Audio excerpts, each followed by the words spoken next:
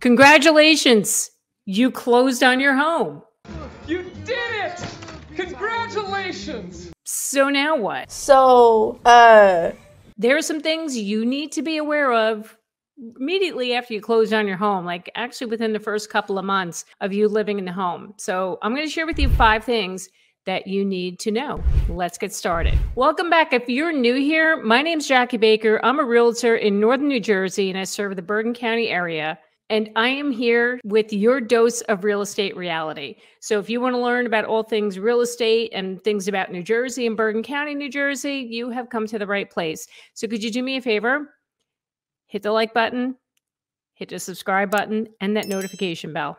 Thanks. So here you are, you're in your new home. After all of that stress of winning the bidding war, because I'm sure that if you're in your house right now, you got there because you had the winning offer, the way this market is these days. So good for you. And of course, you got through the whole appraisal, if you did have an appraisal, and the whole inspection stuff that goes on. And believe me, it's stressful. I get it. So what a sense of relief that you have when you've closed, you get the keys, and now you're in your new home. Here's an interesting sight. A young couple laboriously building their nest with a bit of string from here and a piece of straw from there.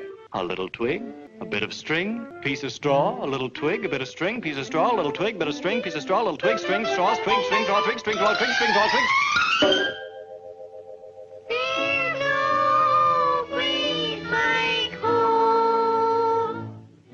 So I just wanted to point out some things that you need to be aware of and what things you need to look out for once you take possession of your new home. Number 1, you got to watch the mail. Thanks, mailbox. We just got a letter.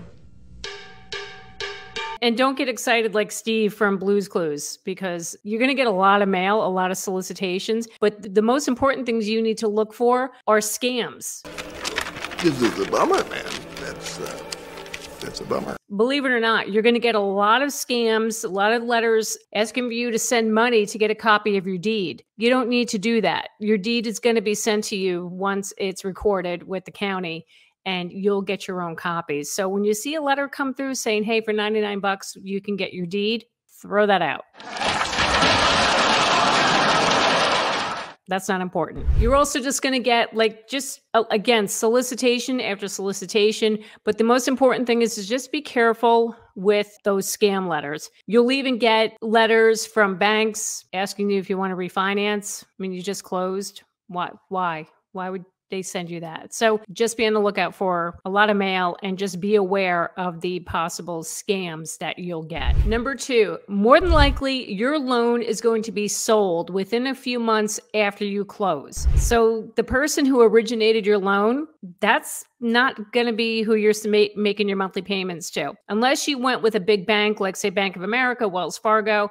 If you went with a mortgage broker, that loan is going to be more than likely be sold. Okay, so we're going back to the mail again. So one thing you do want to be on the lookout is a letter from your new loan servicer. You're going to get a notice in the mail saying that they're the ones who have taken over your loan, and you need to be making your mortgage payments to them. And if you want to verify that, call your loan originator to verify that the loan had been sold and to whom. And like I said, you'll usually get this within the first month or 2 after you close.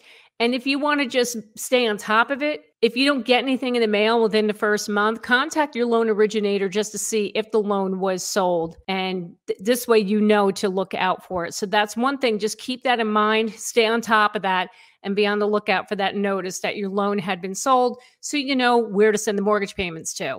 Thanks for the heads up. Number 3, you're going to need the names of plumbers, landscapers, HVAC people, all that fun stuff. So you can contact the previous owner, or maybe prior to closing, the previous owner can share with you all of those names of people that they have used when they lived in the home. So I just want to share with you an example. This is a letter. When we moved in here 10 years ago, this letter was left here in our house for us from the prior owners. 3 pages. No, 3 pages.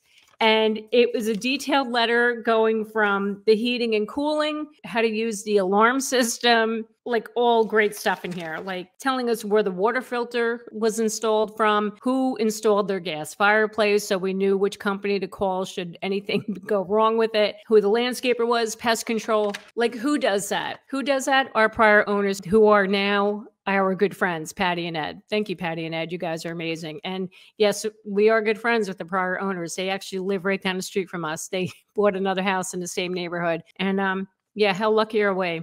That was really cool. That is so cool. As soon as you get into your house, those are important names and numbers you are going to need to have. God forbid something happens within the first couple of months, because, you never know. You're in a house now. You got to stay on top of this. If you've been renting before, no more landlord to take care of it. It's up to you now. Number 4, change your locks. Don't forget to change the locks on all the doors in your house, the front door, the back door.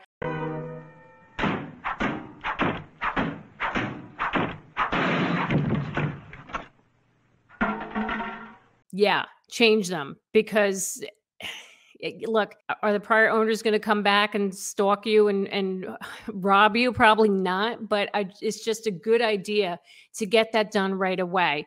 Look, I know it's crazy. You move and all these things are running through your head of things you need to get done. Make that a priority. Make sure you get those locks changed. And number 5, if there were any items that came up in home inspection that you decided to, not make a big deal about, or the seller had opted not to make that repair, get on top of that right away. Because if it was something that was minor, but it could lead to something bigger, get on top of that immediately. You don't want to let that go. So go through that inspection list after you move in and just take care of all those things that the seller did not address, or that you just decided to say, we'll take care of that ourselves. Very, very important.